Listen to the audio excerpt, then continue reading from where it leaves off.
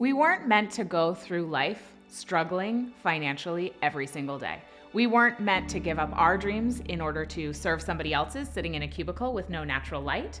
We weren't meant to be worried at the end of every single month that there's not enough money to cover the bills for the month. All of those financial stresses, all of that drama that goes on, all of the worry, the fear, the doubt, the lack programming we have takes up a lot of bandwidth.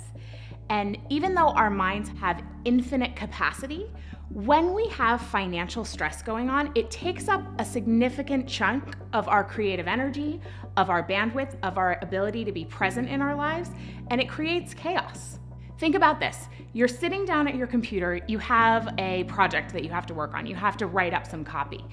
But in the back of your mind, you're thinking, you know what, my mortgage is due and I'm a few $100s short and I don't quite know how I'm gonna pay for my kids' college education. And I just bought those boots the other day at Nordstrom and I probably shouldn't have done that. And I'd really like to go on vacation with my husband, but we can't afford it. And we have $20,000 on the credit card. And oh my gosh, my student loans, I still haven't paid those off.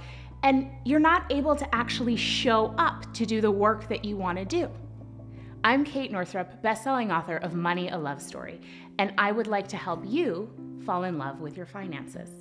This work has been featured on The Today Show, on the Huffington Post, Refinery 29, in Glamour magazine, and tons of other places all over the media and the internet. The work that I'm up to is helping you have a joyful, pleasant, even pleasurable, fun relationship with your money as the foundation for a really enjoyable, fabulous life of freedom. I've developed a 4-part program that will help you to unravel the mishigas going on in your head around money, to reprogram you to be able to make more money whenever you want to get out of debt in a fun, more simple way than you ever imagined possible that will be faster than you thought, and to just feel good about your money management, to feel abundant, and to have a really great give and take and ebb and flow with your money every day. One of the biggest mistakes I see people make around money is simply not paying attention to it. But we all know if we want to have amazing relationships in our life, we have to give them attention. We have to give the people and the places and the things we love our attention. And the same thing goes with your money. Money is such a taboo topic and we don't talk about it enough.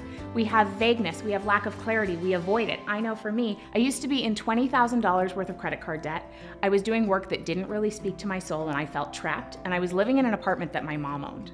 But there were certain strategies and materials I used to turn that whole situation around, and when I implemented them in my life, I got out of debt within a matter of months. I doubled my income, I doubled my savings, and I started to do work that really fed my soul. I want all of that for you and more. So go over to themoneylovecourse.com to find out more.